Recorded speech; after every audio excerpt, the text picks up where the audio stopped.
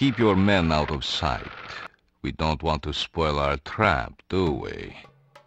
Yes, sir. I mean, no, sir. I mean, yes to the first part and no to the second part, sir.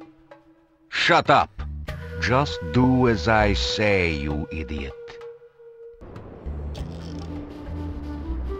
You look like you need a monkey. Excuse me. I have a very fine monkey for you. Only $20 American. Sorry. Get down, everybody!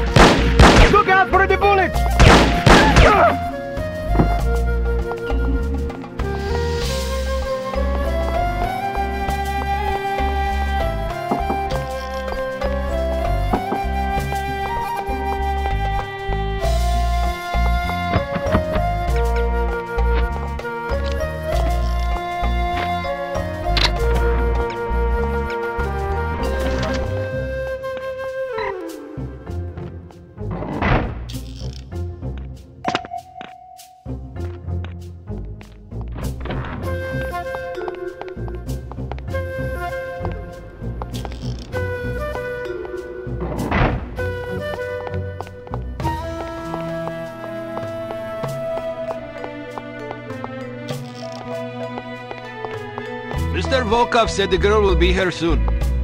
How will we recognize her? You didn't see the photograph on the bulletin board? What photograph? Mon Dieu! I'm sorry, nobody told me. Mr. Volkov was very specific at the meeting this morning.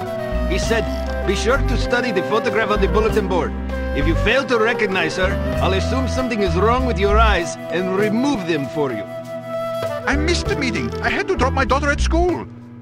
I don't want him to scoop out my eyes. I have no sympathy for you. You knew this was an important mission. You should have made other arrangements for your daughter. Can you describe the girl for me? What color is her hair? Why should I tell you? It would serve you right to have your eyes gouged out with a rusty spoon.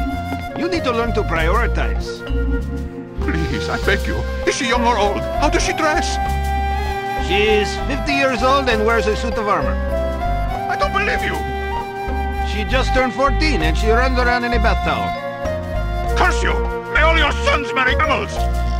If you must curse someone, curse yourself. There are a lot of people who would kill to have this job. Just tell me what color her eyes are. Blue? I'd kill every woman with blue eyes that I see. Brown? Green? I have to get back to my post. See you later. If you have eyes. Ah! You're going to meet your maker!